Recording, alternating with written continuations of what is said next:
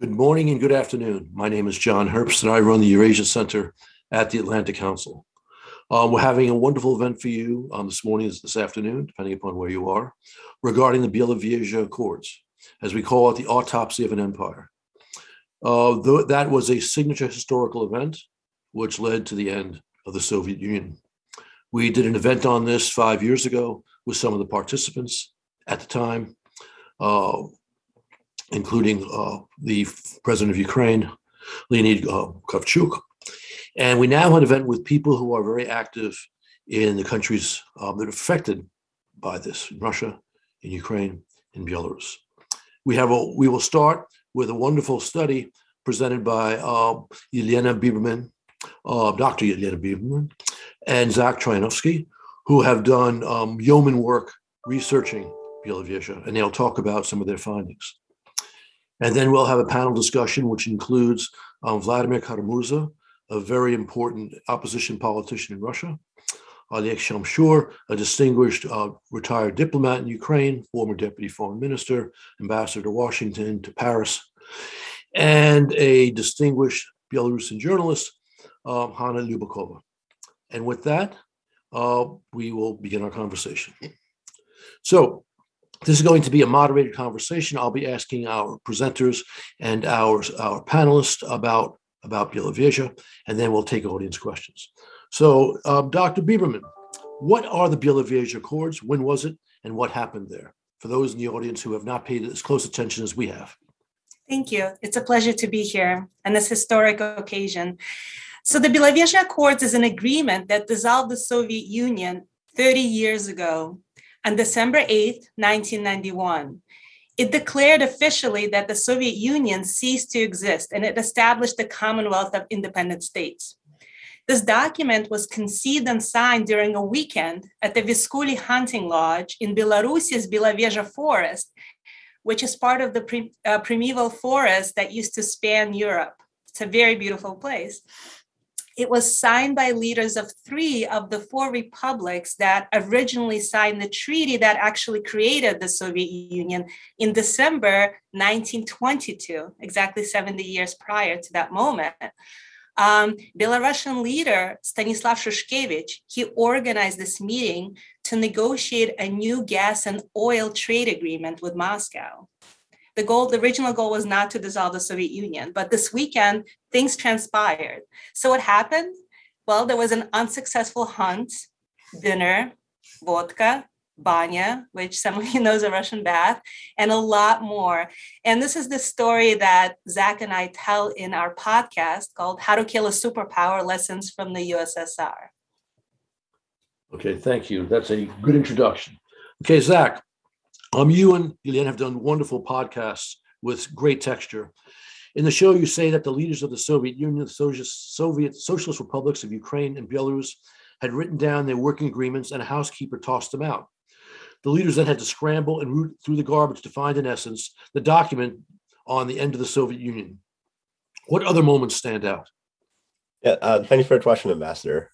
The one thing that we spent a lot of time in the podcast on that has always stuck out to me was the phone calls placed on the day that the Belavezha Accords were signed that were outgoing from the Vyskuly hunting lodge, the calls that were placed to the Minister of Defense, Shaposhnikov, to George Bush, and to Gorbachev.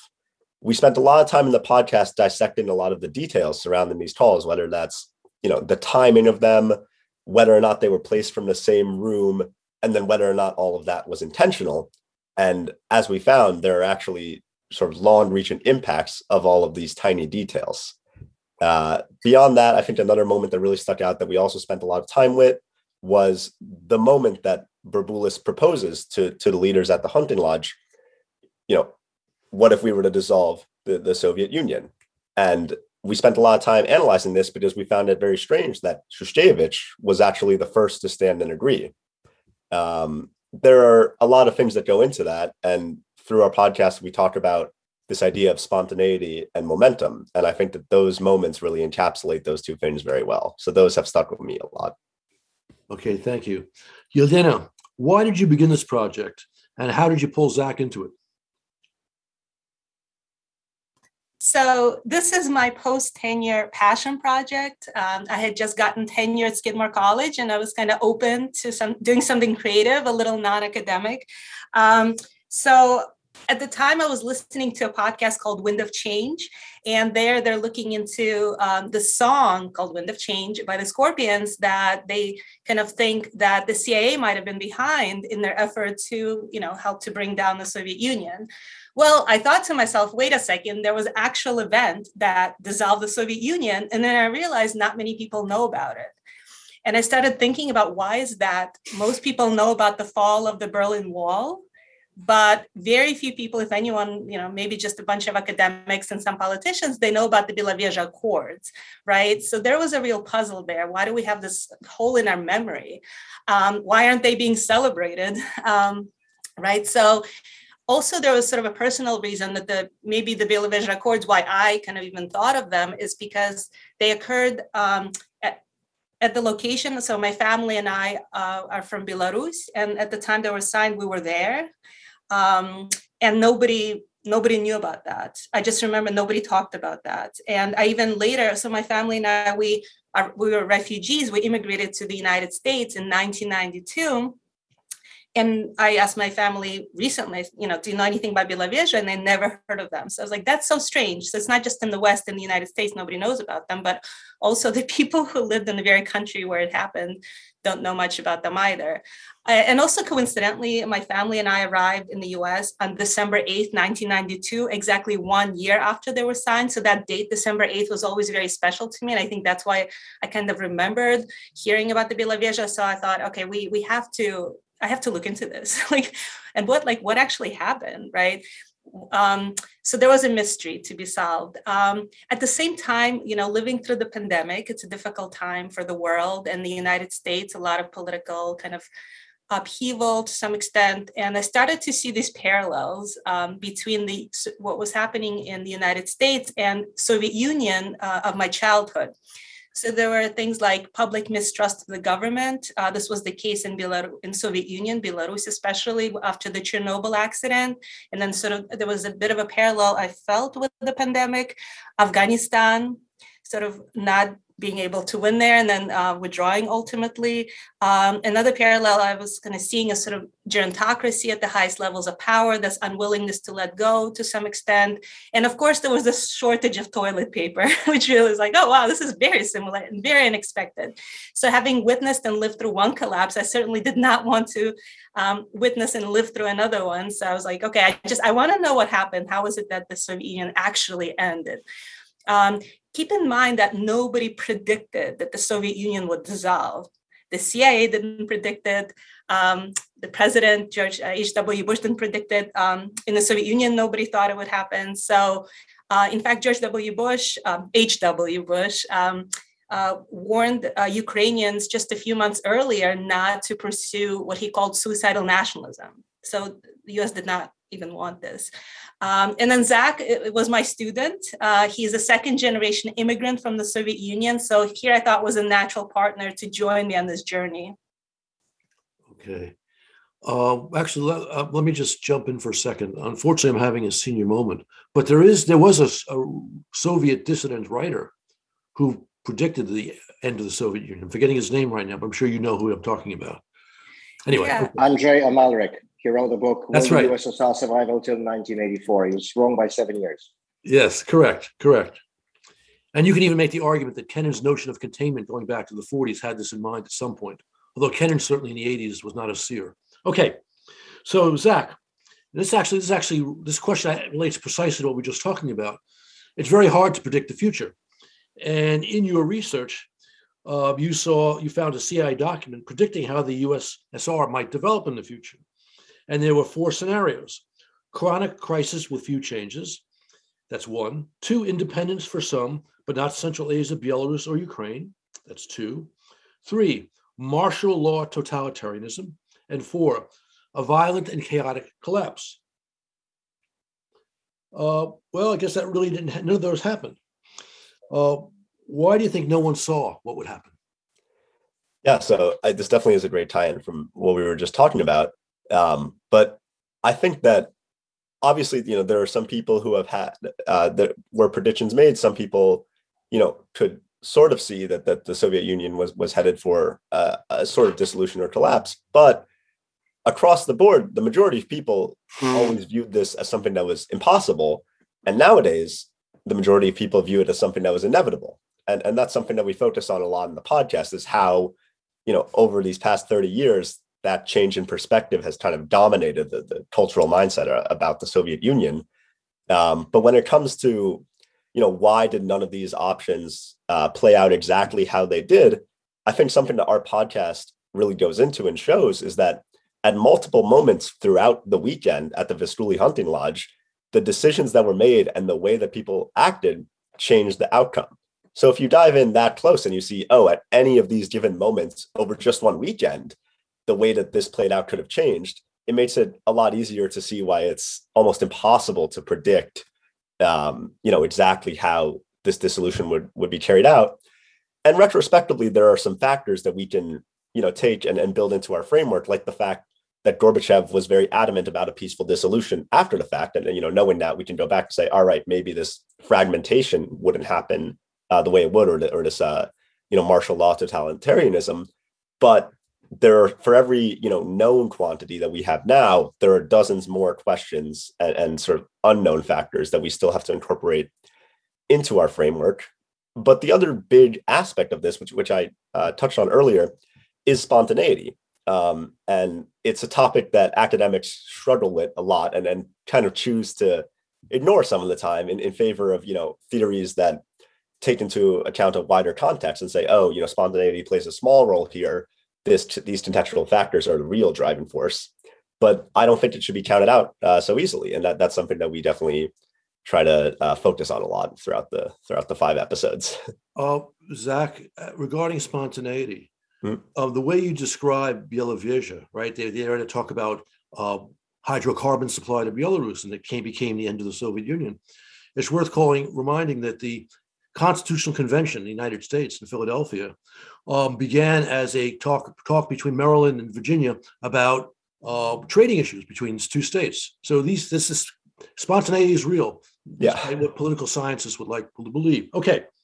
And actually, one more point. I'm sorry, I'm doing too much talking.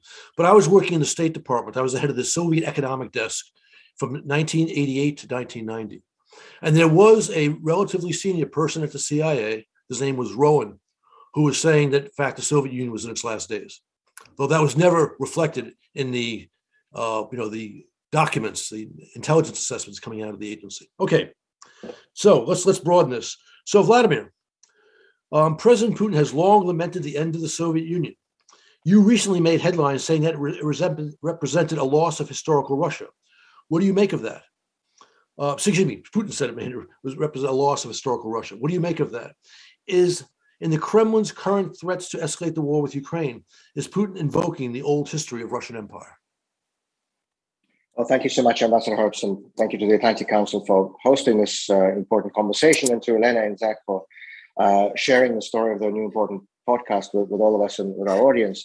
I was in St. Petersburg just a few days ago for a conference on Russian parliamentary history that takes place every December at the Tauride Palace, the seat of the old Imperial State Duma before the revolution, also where the Russian Constituent Assembly met for one day before being forcibly dissolved by the Bolsheviks in January 1918. And every December, historians, but also former parliamentarians, because it's also about the history of post-Soviet parliamentarianism that this conference is concerned with too. And one of the roundtables was actually on this very topic that we're discussing, the end of the Soviet Union, dissolution of the Soviet Union.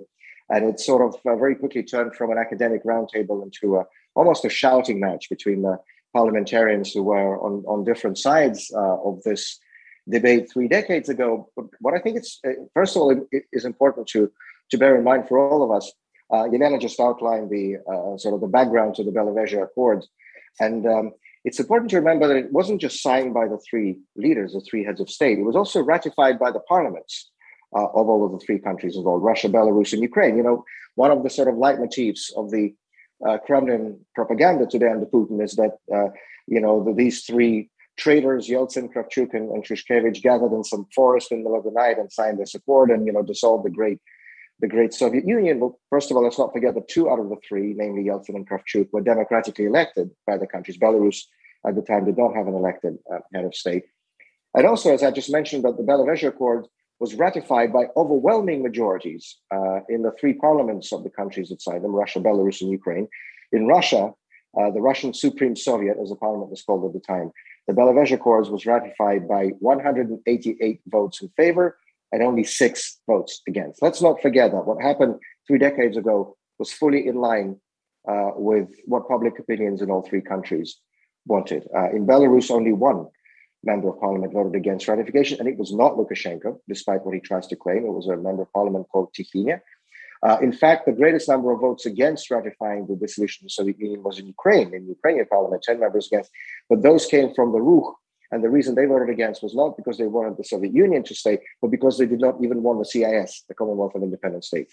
So they didn't want that mild form of integration, and this was the reason for it. And so it's important for us to bear in mind that this was not some plot concocted by these 3 people in the middle of the night. It was an objective historical event that by that time was inevitable. Some of those parliamentarians that I saw in St. Petersburg reminded us by the beginning of December, actually, there were only 3 republics left in the Soviet Union, Russia, Belarus, and Kazakhstan. All the others had already declared independence, including most prominently, of course, Ukraine, in a referendum that was held in the beginning of December of 1991, in which overwhelming majority, 90%, voted in favor of independence, including in Donetsk and Lugansk regions, Crimea and Sevastopol. Let's not forget that as well.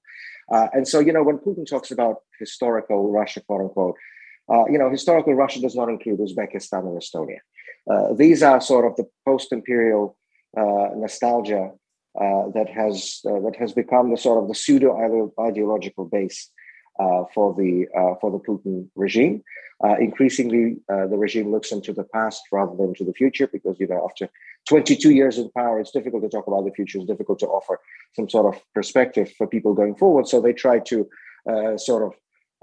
cling to this neo-Soviet nostalgia, and so this was, of course, the reason for all of these recent articles by Putin and Medvedev and his statement several years ago that people continue to quote that the collapse of the Soviet Union was the greatest geopolitical catastrophe of the 20th century, talking about the century that had 2 world wars and a Holocaust. I think what is important for us to keep in mind as well is what the alternative was. And we saw that alternative in Yugoslavia. And we saw the blood-soaked mess that happened there with hundreds of thousands of victims, with the relations between the former republics of Yugoslavia soured probably for centuries going forward. And I think, however difficult the process of dissolution of the Soviet Union was 3 decades ago, I think we have a lot to be thankful for to President Yeltsin, President Kravchuk, and Belarus Supreme Soviet Chairman Stanislav Shushkevich for a dissolution that was as peaceful and as mild as was possible in those historical circumstances. Vlad, I'm going to do a follow-up question here, because what you just said, I think, is very important. I agree with you that the demise of the Soviet Union was a blessedly peaceful event, despite all the chaos. But some observers suggest that we're seeing the imperial impulse asserting itself. We saw it in Georgia. We're seeing it now in Ukraine. I mean, of course, it's going on constantly also in Moldova as well. But the point is that there's bloodshed in Georgia, now there's bloodshed in Ukraine. How do you relate this to Belavezha? I think this relates not so much to Belavezha as to the domestic politics of Russia, because one of the well-established patterns that we see in the modern history of Russia is that external aggression always follows domestic repression. The two are 2 sides of the same coin. And when we saw Russia domestically being aspiring to democracy and freedom and the rule of law, however imperfectly, in the early 1990s, we saw this reflected in a much more peaceful, progressive, and pro-European foreign policy that characterized Russian foreign policy under the early years of President Yeltsin's presidency. As soon as Putin came in, let's not forget that this neo-Soviet nostalgia informs not just his foreign policy, but most importantly, his domestic policy. And the first thing he did when he came to power in December of 1999 was to unveil a memorial plaque to Yuri Andropov, the longtime chairman of the Soviet KGB, to send an unmistakable signal of just which direction he was going to take our country and our part of Europe. And then, of course, in the first year of his presidency, Mr. Putin reinstated the Stalin-era music of the Soviet national anthem as the national anthem of the Russian Federation. Again, very clear symbol. And of course, what came soon after was the closure of independent media outlets, the ejection of true opposition from parliament, the imprisonment and later murders of opposition leaders, and everything that we see in the authoritarian regime of Vladimir Putin's Russia today. And this was, of course, directly reflected in the Kremlin's foreign policy too. There's no reason to expect a regime that tramples on the rights of its own people and that violates its own laws to be respectful of international norms or the interests of other countries. And so naturally we see the resulting aggressive foreign policy that we've been seeing for the past 10 years now. The great Russian historian Kluchevsky wrote that when Russia marches, the people suffer. He was exactly right. Okay. Yeah, what Kluchevsky also wrote was that history doesn't teach anybody any lessons, it just punishes for lessons unlearned. And I think one day Mr. Putin's regime will find out just how true that statement is. Okay. Oleg, of the countries we're talking about today, Ukraine is perhaps among maybe the most prominent, a democratic country working to reform itself, aligned with the West. It has spent nearly 8 years suffering from Russia's war. Why can't Putin let Ukrainian go? How does that relate to our conversation today? Well, John, actually, I think that no one could determine exactly what is in Putin's head. So we can only make an educated guess. And I think that there is a dangerous, explosive sort of Putin cocktail of concepts that are driving his policy towards Ukraine. Firstly, and it was spoken about today, one of his primary motivations lies in restoring Russia to its grandeur, either imperialist or more increasingly now through the spectacles of the Soviet Union. And such restoration, this is well known, is considered to be impossible without controlling Ukraine, bringing it back into the Russian fold this way or the other. And I would like to mention also two ideological things, motivations you have, referred to in a way. So secondly, apart from the first one, I think that, and Vladimir spoke about that, his actions are very much motivated by his interpretation of history and by the fact that he deeply and sincerely despises Ukraine and its people. In his mind, Ukraine is no state, it has no history of its own, and the Ukrainians are considered as stray little brothers. And places like Kiev are being considered as holy grail of the bigger, true Russian history and culture that are accidentally inhabited by Ukrainians. And thirdly, and exactly to what you mentioned, Ukraine in its present form is really Putin's inferno, as a family stated economist. Even in its present, still under reformed shape, it represents a viable democratic alternative to Putin's regime that has many facets of the Soviet-style state capitalism. More Ukraine is democratic, stronger and successful, stronger will be its force of attraction to the Russians and people in the post-Soviet states. Fourth, I would like to mention that his aim is not only installing at minimum in Ukraine Yanukovych-style subservient government. It's larger than that. He would like to reverse Ukraine's choice of the Western model of development based on the democracy and competitive economy, and as well as associated with it, the choice of foreign policy Western alliances. So he uses the image of Ukraine partnered with the West. He tries to present it as the threat for Russia's security. I do not believe that he really believes that, but he uses that. He uses that in order to promote his foreign policy objectives, but I would think that even more as a kind of cultivation of the enemy, image of the enemy at the Russia's gates, and that is and that goes for domestic consumption. And sadly enough, we have to acknowledge that he is rather successful in the latter exercise, at least for the time being. Okay, thank you. Hannah, in the last year, Belarus has been defined by an extraordinary democratic movement to break with its authoritarian past and present. Why is this new generation of Belarusians finally challenged the system they grew up under? Thank you, Ambassador, for the question. And I would propose to tackle some stereotypes because I think the biggest stereotype that we heard about last year events is that people suddenly woke up. But actually, the society changed and evolved in the past years, and it's been a long trend. So what contributed to it? Firstly, urbanization. Belarus is one of the most urbanized countries in the region.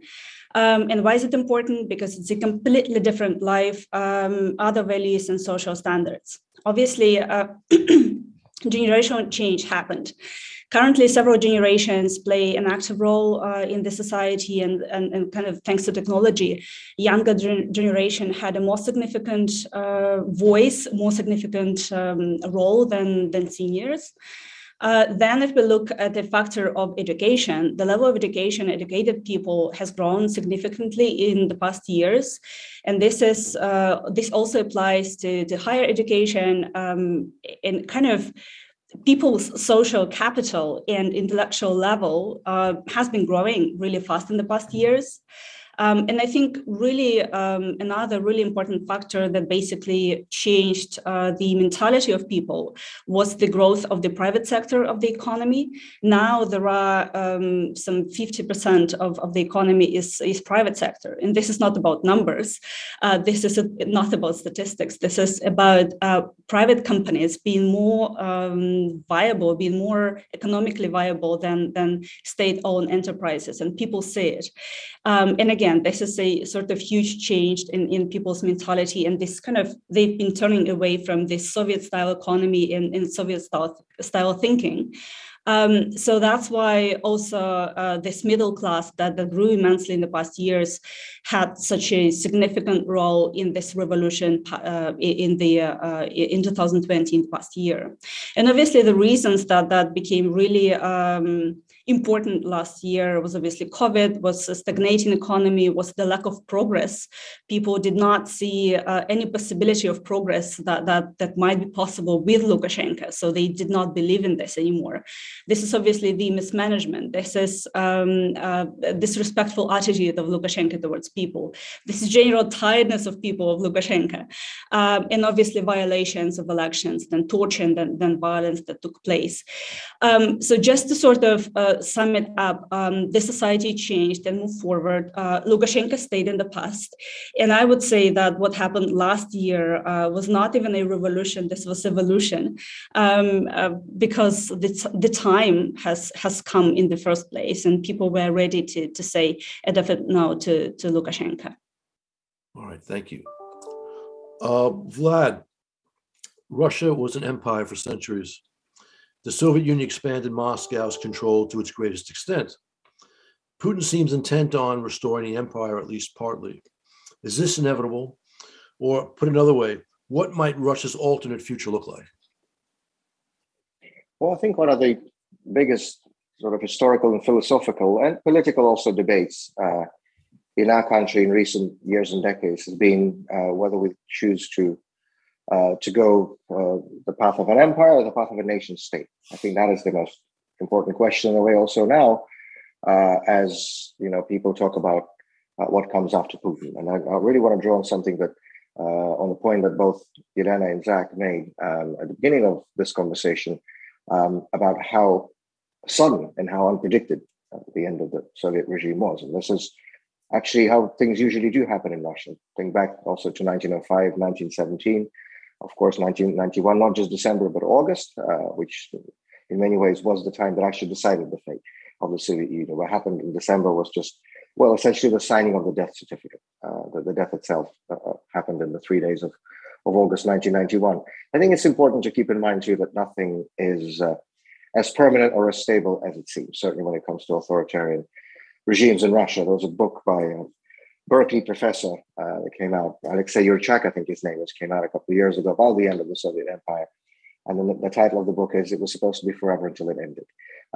This is how things usually happen in our country. And so, to those of us who are in Russia and who are part of the opposition movement, these are not just academic or historical debates. These are very practical issues, because once there is a post-Putin Russia, which likely will happen like this, unexpected and unpredicted by any of us, we will have to start the important work of trying to reconstruct not only a democratic system, which Putin destroyed, but also a nation state rather than an empire. Alexei Navalny, in one of his interviews not long before he was poisoned last year, this was an echo of Moscow radio, he was asked by the presenter about what the program of the opposition is, what the program of his movement is, what will the movement do if and when it comes to power. And I suppose the presenter was maybe expecting a long and drawn out response, with some program points and specific policies and such.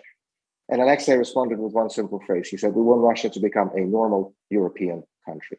End of quote. And this message was repeated earlier this week when Daria Navalny, Alexei's daughter, received the Sakharov Prize, awarded to him by the European Parliament. And she said in her speech before European parliamentarians that this is the goal of the pro-democracy forces in Russia.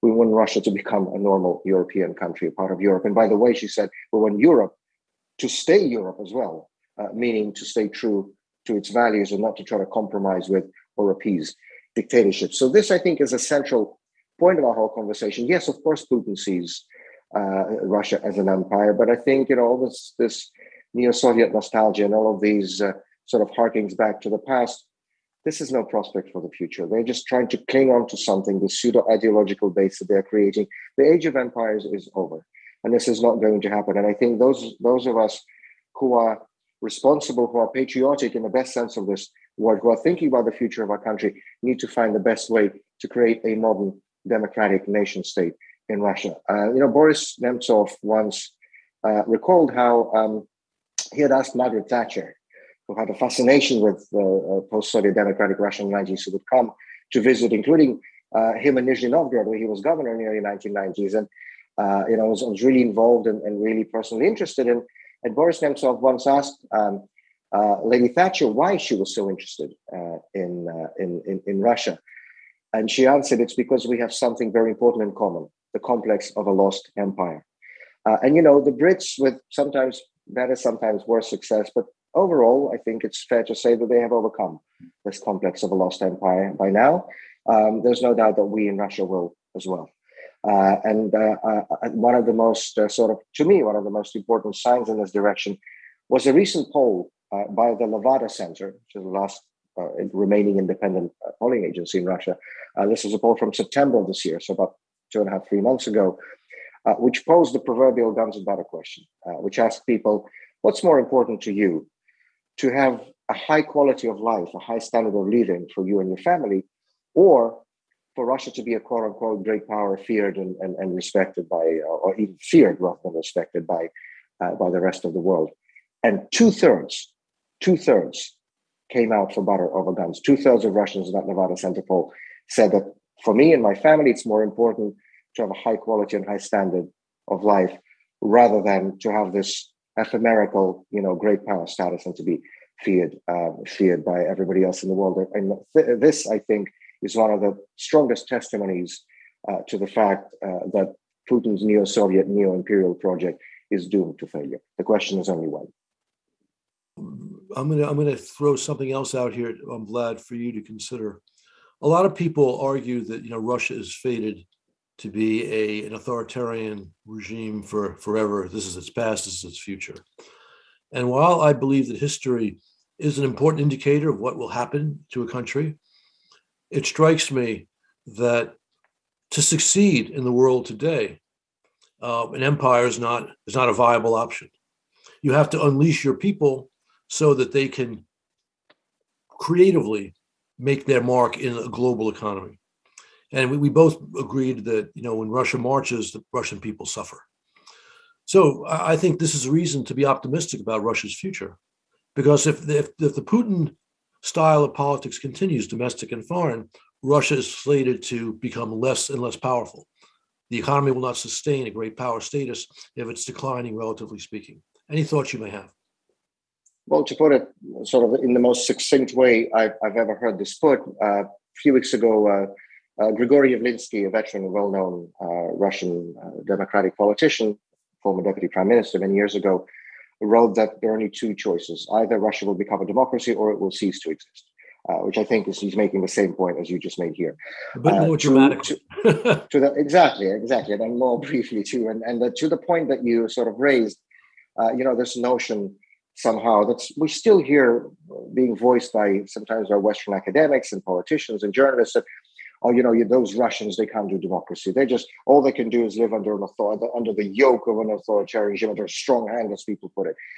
To me, this is probably the most offensive, the most insulting, and also, speaking as a historian by education, one of the most false stereotypes ever to be put forward about my country. This, by the way, has been said about many countries. Russia is not the only country about which it was said that it's destined to live under authoritarianism. This was said about Germany. This was said about Spain. This was said about many, many other countries, most or all of which today are successful and functioning liberal democracies. President Reagan, in his famous Westminster speech in 1982, referred to this view as, quote, cultural determinism or worse. Cultural condescension or worse, end of quote.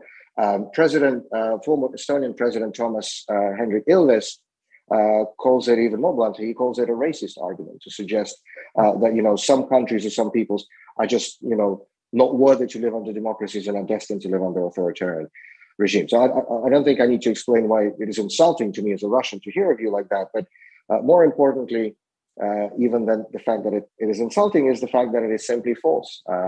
Again, as somebody with a historian's education, I prefer to go by the facts rather than myths and stereotypes. And if you look at every time, admittedly not many times, but every time in the modern history of Russia, when Russian citizens actually got to choose between democracy and authoritarianism in a more or less free election, every time they went for democracy. 1906, the first election to the Russian State Duma, that was overwhelmingly won by the Cadets, the Constitutional Democrats, the leading party of reform at the time.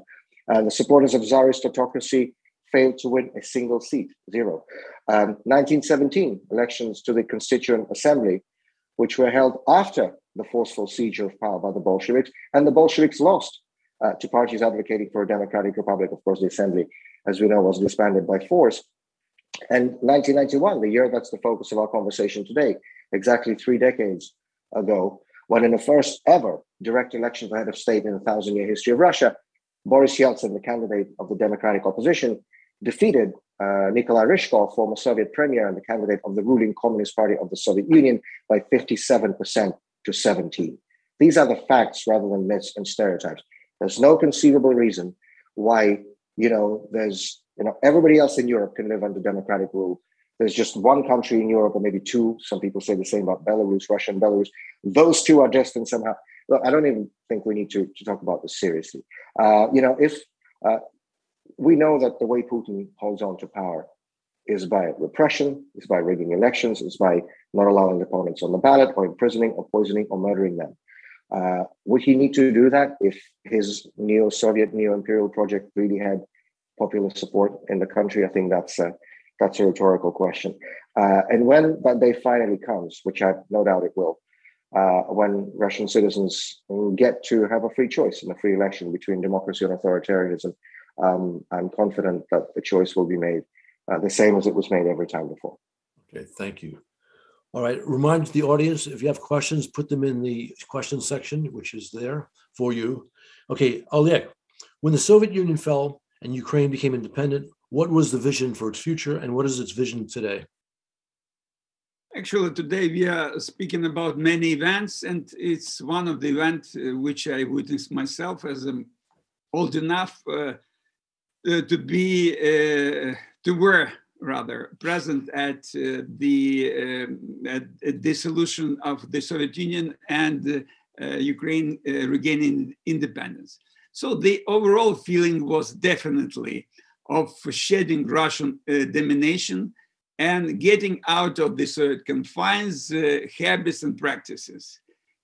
It's also important to say, that independence was perceived not simply as living separately from Russia, which was important, and more we learned about the history of our coexistence with the Brazilian nation, more that was important.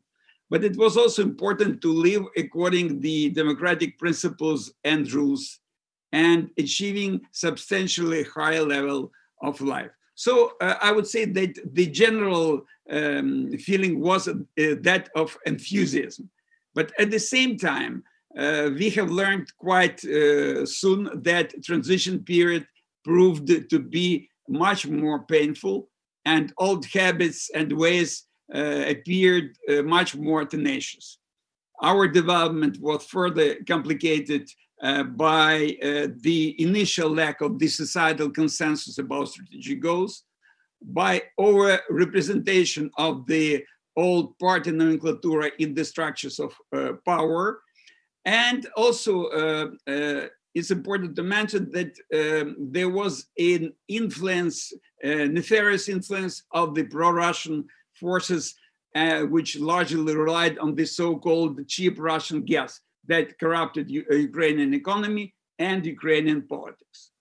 However, I would argue that in spite of that, democratic development was always predominant in Ukraine, in Ukrainian society, with some notable exceptions of the late Kuchma and Yanukovych period. In those cases, in 2004, 5, 13, 14, there was a huge society pushed back. The revolutions, notwithstanding opposition of the power and the cost, sometimes the cost in the second case of the human lives.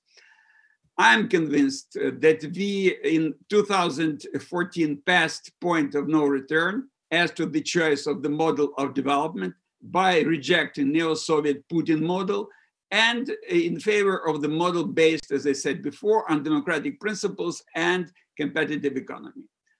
This, of course, involves the choice of alliances.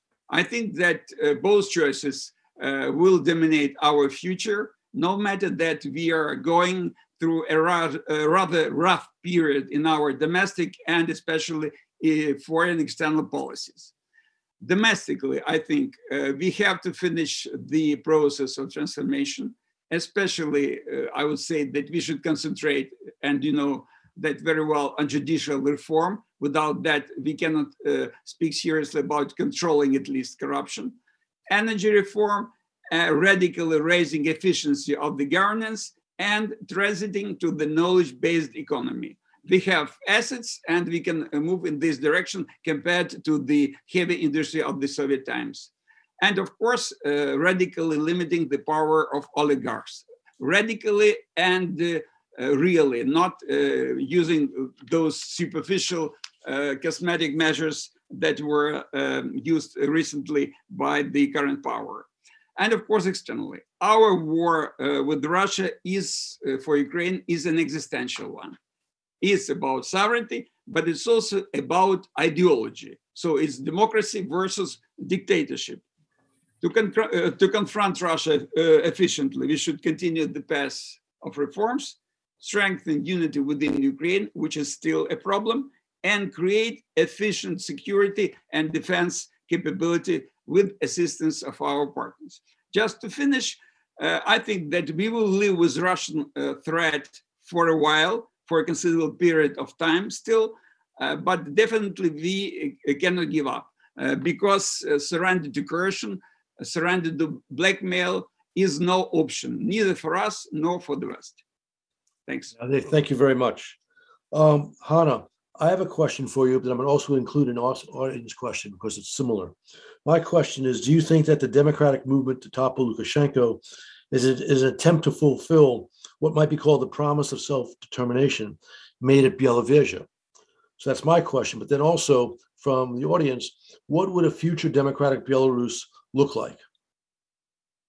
Right. Thank you very much for this two great questions. So if we sort of analyze people in 1991 or 1994 when they elected Lukashenka, this was a society that had no cohesive elite, that had no relevant national narrative. These were definitely Soviet citizens. And if we compare them to what people we saw last year, I think when I kind of looked into this sociological research, really interesting factor, mobilizing factor for protesters, for me was that they were actually dissatisfied with the lack of opportunities and possibility to develop for self-development.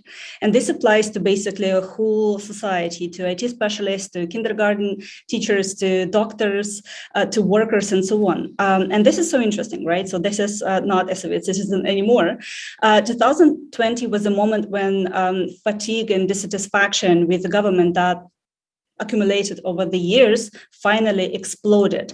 I talked previously about this alienation between the government and people, and this archaization of power became really visible. And what we saw last year was not only a political or ethical disagreement. This was rejection. This was disgust of Lukashenka. Last year, Lukashenka was obviously able to preserve this 20-30% of his voters, of his support, but he antagonized millions of Belarusians who were previously undecided or apolitical. And I usually joke that Lukashenka is the founding father of the Belarusian democracy. This is not obviously in a positive sense, but in a negative sense.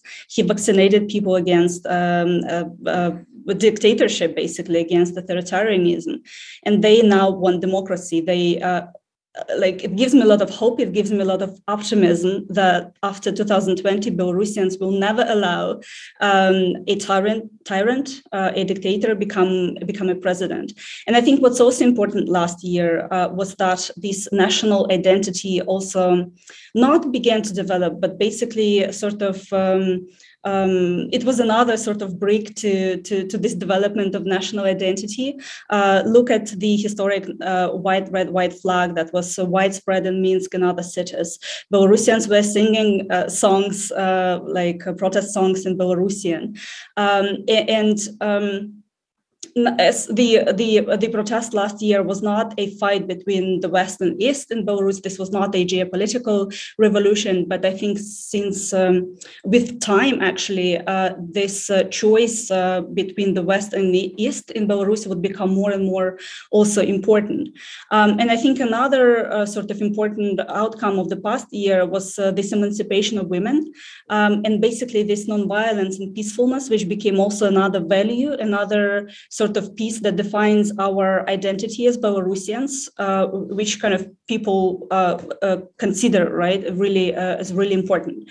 So when we compare 1991, 1994, when Lukashenko was elected, and 2020 is all about self-development, is all about national identity, values, people taking matters in their hands. All this shows that, again, this is not a Soviet citizen anymore in Belarus. These are this is a new society.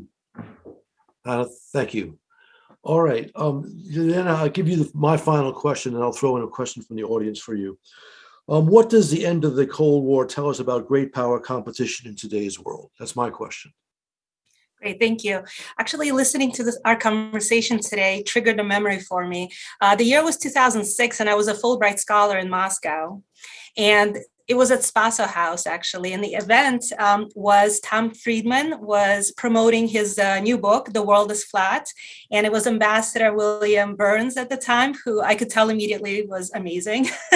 And so I was at this event, and a question, I think Tom Friedman asked audience question, this was mostly Russian audience, when do you think Russia will stop wanting to be an empire? When will it cease to have this motivation to be an empire? And somebody got up in the audience, a Russian speaker, and asked, well, when will the United States stop wanting to be an empire? And that was very striking to me as a Fulbright scholar. And so I think sort of looking into the future at great power competition, it's important to recognize how lucky we got. By we, I mean Americans, right? How lucky we got.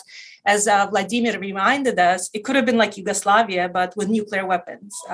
It could have ended very badly, this Cold War with Soviet Union. So, before getting into another competition with China, we should explore all the other options, right? As there's a lot of talk right now with another Cold War starting with China. What we have learned from Belavezha is what historians have been telling us all along, is we don't learn from history, right? This is what Vladimir reminded us as well. But if we were to learn from history, we'd learn that history happens sometimes very unexpectedly. And some of the big things that happen, happen spontaneously, unexpectedly, unpredictably. There are always people, we call them super forecasters, who can predict things, but majority cannot, right? And there's always somebody predicting something. So how do we know whom to listen to ultimately? So sort of getting into this new Cold War with China, this new great power competition, we should realize that we got lucky the first time, we may not get lucky again. That change could happen quickly, and this is a source of hope for people like Vladimir, for activists. But again, it could go either way. The historic decisions can be very unpredictable. Leadership and personalities matter, right? If it wasn't Gorbachev, what if it was somebody like Putin at the helm of the Soviet Union? I think the reaction would not have been so peaceful, right? And also the importance of sort of having the direct lines of communication, right? So President George H.W. Bush, his personal relationship to both Gorbachev and Yeltsin was very instrumental in sort of this very lucky moment, this peaceful decline. So we are to just, be humble and be careful. Okay, thank you. We have a question from the audience, which then I'll give to you. Would Belavezha have happened without the August coup attempt in Russia and Soviet Union? Yes. Well, I love counterfactuals, right? So this is an important moment. So the August coup really sort of cemented in the minds of the population, the Soviet people, that, going back was not really an option anymore. Yeltsin on top of a tank made him so popular, really gave him that legitimacy that when the decision at Belavezha was made, he knew that the people were behind him and not Gorbachev. So it was a very important moment. It was what we would call a necessary, but not a sufficient condition to bring down the Soviet Union. All right, I have a question. I'll give it first to Vladimir. It's from Eugene Komarov from the VOA Russia service. He writes, Jan Psaki told reporters in Air Force One that there will be no talks on European security without our allies and partners. We will not compromise the key principles on which European security is built, including that all countries have the right to decide their own future and foreign policy. Why does Russia want to discuss post-Soviet republics with the United States, without the post-Soviet republics, and for that matter, without the US's European allies?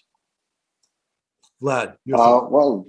I think the response is very simple, and it harkens back to the theme that you, Ambassador, and others have already raised during this conversation, is that it goes back to this neo-imperial image that Putin wants to create, and he doesn't consider these countries to be really countries. As Ambassador Shamshur said earlier in this conversation, Putin doesn't believe, or at least he pretends not to believe, that Ukraine is a sovereign independent state. He said so to George W. Bush in person at the Bucharest summit in 2008. He said that, George, Ukraine is not really a state, you know that.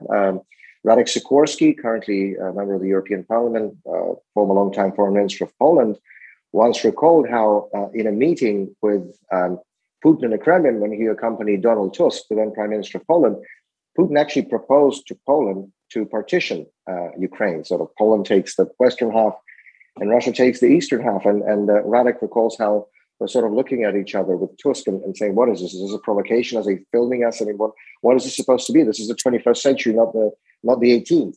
But this is his mindset. And so to him, these are vassals that have no say in their own affairs. And sort of the big guys in the room, the two superpowers as he sees it, are the ones who get to decide. And again, all this underscores and emphasizes is just how antiquated and anachronistic and out of step with reality Mr. Putin's vision is. And this, again, is true both for the aggressive neo-imperial foreign policy that he tries to pursue, and this is certainly true for the kleptocratic, dictatorial, unaccountable, authoritarian regime that he has created in our own country, in Russia, that runs counter to all the trends in our part of the world in the 21st century.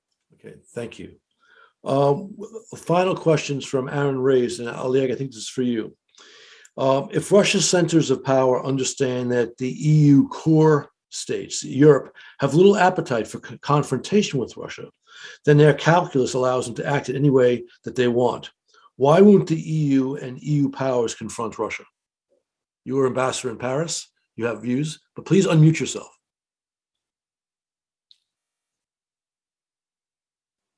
Okay, so it's a good question. We can speak. I can speak hours being in Paris. Why European Union is quite often is reticent to be at the forefront of confronting Russia, but definitely. Well, two things are really needed and can be made by the European Union, USA, and our partners. That is the sanctions and enhanced military technical cooperation. Those only two things can stop Putin. And so far, force of Putin, power of Putin, is the deficiencies of the West. But we are now at the really pivotal moment.